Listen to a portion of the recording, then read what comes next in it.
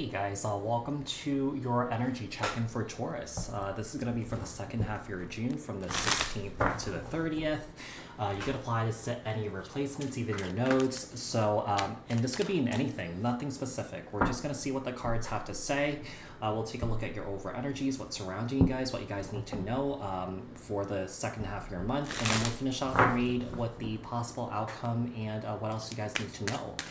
So apply this to your own unique situation. Keep in mind that these are general messages. Take what resonates and leave the rest behind. If this message didn't resonate, take a look at your other placements. If you guys haven't done so yet, hit the subscription button and the notification bell so that you guys get notified on when my new videos post. Give this video a thumbs up. Like this video, share this video, leave a comment down in the comment section below if this message resonates. Keep in mind these are collective messages for the collective Taurus people, not tapping into one specific person's energies in particular. If you're looking for a reading that's tailored to your own unique situations, to your energies, I suggest you book a private personal reading with me. The link for that is in the description box below. Okay, so Taurus, let's get started. Over energies for Taurus. What is surrounding Taurus? What does Taurus need to know for the second half of their June from the 16th to the 30th?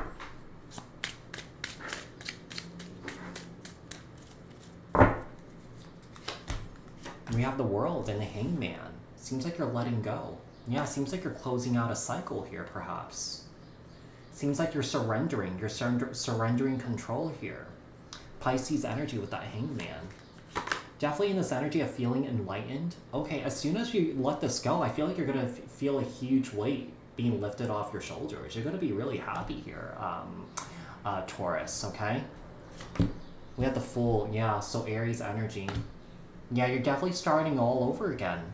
This is looking pretty good. So I feel like it might have taken you a long time to let something go here, but I feel like you're letting go this go. Perhaps you're letting a ton of stuff go that you were holding on to, Taurus. Okay, we have the King of Pentacles. There you go, right here. And the Strength card, Leo energy. Taurus energy with that King of Pentacles could also be Capricorn and Virgo. Seems like, you know, there is this energy of really gaining the courage to release control here. Maybe some of you guys might have had control issues or something like that. Okay? But I just feel like you're really sort of like in this energy of happiness and sort of like this energy of empowerment, sort of feeling like you can do whatever you want in a way, as long as you're not hurting people. Okay? Tell me about the World here. Seems like your money is great, your career is great. A lot of you guys own your own businesses. Okay, we have the Moon here. There was a fear of letting go and moving on, but I feel like you're facing that fear. Okay, Cancer, Pisces, the Hangman here, and the Two of Cups. There was a relationship. Okay, so what I'm getting here is that, you know, it doesn't have to be romantic. It could be any relationship. It could be with a friend. It could be with a family member. And I feel like you were holding on to relationships that were not serving you. And I feel like in the end, you realized it was hurting you. So I feel like, you know, it took you courage to let these people go. Even though you were fearful of doing it, you did it anyway.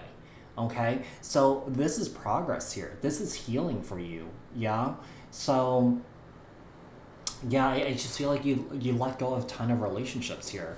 Nine of Cups, Eight of Swords. Yeah, I feel like you didn't want to be, you know, I feel like you just didn't want to be in your head anymore. And I feel like it was creating more problems than actually, you know, you resolving them. Okay, so I feel like the resolve was to let things go here. Okay, so the Eight of Swords and the Nine of Cups here. The Fool. And the Ten of Swords. Yeah, you're closing out a cycle here. I feel like you're closing out on a lot of relationships here, Taurus, okay? Tell me about the King of Pentacles. Why is the King of Pentacles here? We have Justice, Libra energy, Strength, and the Wheel of Fortune. Yeah. You're closing out some karmic cycles here. You're closing out a karmic cycle here. You're clearing out karma. Maybe you took on karma that wasn't yours by surrounding yourself with these individuals. But yeah, with that Justice card, that sword and that Justice card, you're using that sword to cut this out. You're learning your lessons here. You're learning some big lessons that perhaps you're realizing that not everyone is meant to be in your life. And some people come in for a season and then they go. And I feel like that's something that you're learning. That's something that you're learning to accept. Outcome and advice here for Taurus regarding those situations. What else does Taurus need to know for the second half of their June from the 16th to the 30th?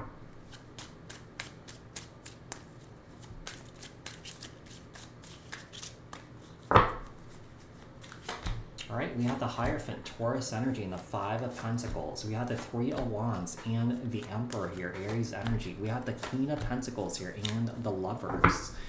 Oh, wow. Okay, so we have the Hierophant and the Five of Pentacles. So could be dealing with another Taurus here. Seems like a lot of you guys are speaking to someone about the loss. Yeah. Feeling bad for abandoning people. Maybe you have abandonment issues yourself that you have to work through here. The Emperor and the Three of Wands. Someone here might have had an absent father in their life. Okay? And I feel like maybe all this stems from that. We have the Queen of Pentacles and the Lovers. Seems like there's a soulmate that's in and around you that's coming towards you. Seems like, you know, the universe is rewarding you with something new, with new things for releasing this stuff here. Queen of Pentacles, Capricorn, Taurus, Virgo, the Lovers, Gemini energy, Emperor, Aries energy, Taurus energy with the Hierophant. Tell me about the Hierophant here. We got the Two of Pentacles, Five of Pentacles, and the Six of Cups. Wow. Seems like you're learning. I feel like you guys are healing your inner child here. Yeah, I feel like you guys are actually looking at the past and reassessing and taking stock, taking inventory here. So like I said, I feel like a lot of you guys are learning your lessons here. Yeah, or, you know, learning to cope or transcend or heal some childhood trauma that you went through here with a parent. Yeah, it seems like there was an absent parent here, like I said. Three of Wands. I feel like this is someone that you're yearning for. You're yearning a relationship with this individual. You're looking to sit down to have the meeting of minds and talk to this individual. I feel like this person has been out of your life for a very long time. The Emperor with the Six of Pentacles. Whoever this person is, I feel like this is a father figure here, and I feel like this person has a lot to say to you. Yeah, but I feel like this person's scared to come forward because so much time has passed. Queen of Pentacles.